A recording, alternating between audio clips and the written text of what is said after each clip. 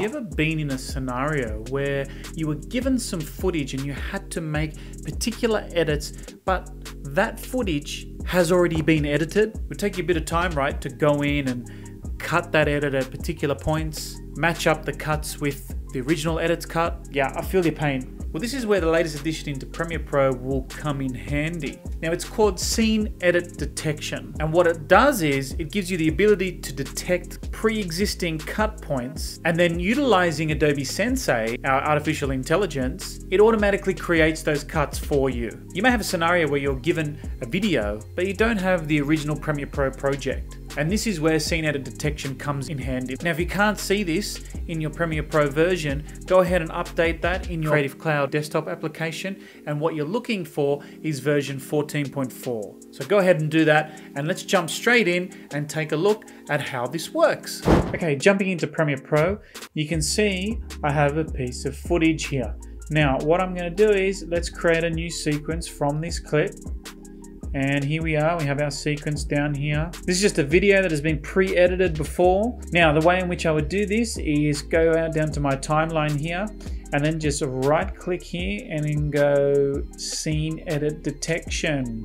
So when I click on this, you'll notice it brings up a dialog box. Now let's have a look at this box.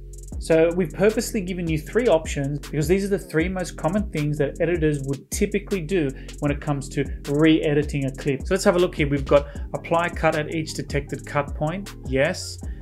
Let's create a bin of sub clips from each detected cut point, which is very handy when it comes to organization. And you also have the option to create a clip marker at each detected cut point. We'll click on that one as well. So we'll do all 3 options. Now this is where Sensei kicks in. It's going to do its thing. It's going to analyze those clips in the background, and then eventually it'll spit it all out for us to detect all those clips. Now have a look what we've got here now. We now have an edited video with all the pre-edits from the original video, and we've also got a bin up here, and if we click on that bin, we've got all those sub clips within there.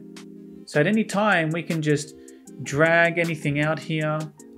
We can move the timeline along. If you want to completely redo that video, you've got the option to do that, as you can see here. So this may come in handy when you need to remove certain elements from a video and you wouldn't have the original project file. You just come into here, run Scene Edit Detection, and then remove those elements from the video. Now, as selected earlier, it's also added markers at each point, and at any time you can go into those markers and add what you need for that. So that's it, Scene Edit Detection in Premiere Pro. This latest feature will save you so much time leveraging Adobe Sensei's technology and artificial intelligence embedded right within Premiere Pro. Thank you for watching. I hope you liked it, and if you do like it, hit the like button, and if you want to see more videos, just hit subscribe. And remember, never stop creating.